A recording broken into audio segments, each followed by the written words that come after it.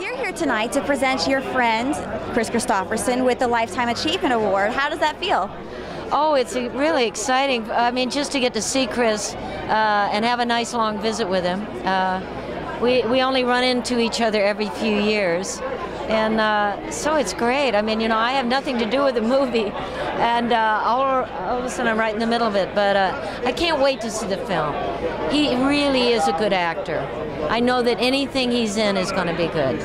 Wonderful. And how did you guys initially meet? I mean, you've been friends for a long time, I take it? On the bus, and we don't remember.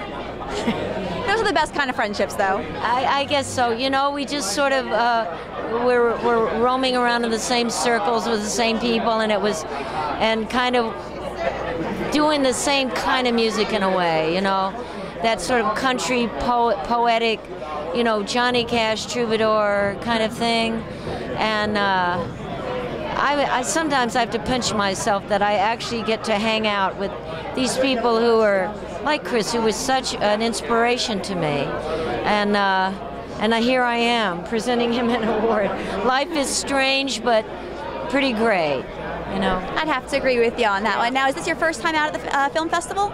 Oh no, I've been before, but I didn't realize that it had been going for 42 years. This town, we're happening, baby.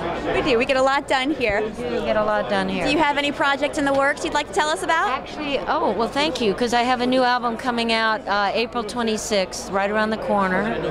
And then I'll be touring Europe and the United States probably through the summer. And then I have a dog adoption in my, I rescue dogs. It's called Bonaparte's Retreat.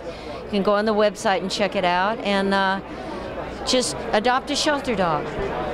I adopted two. I have to agree with you. They're the best. Absolutely. Thank you very much for doing that. Absolutely. Thank you so much for talking to us. It's great to meet you.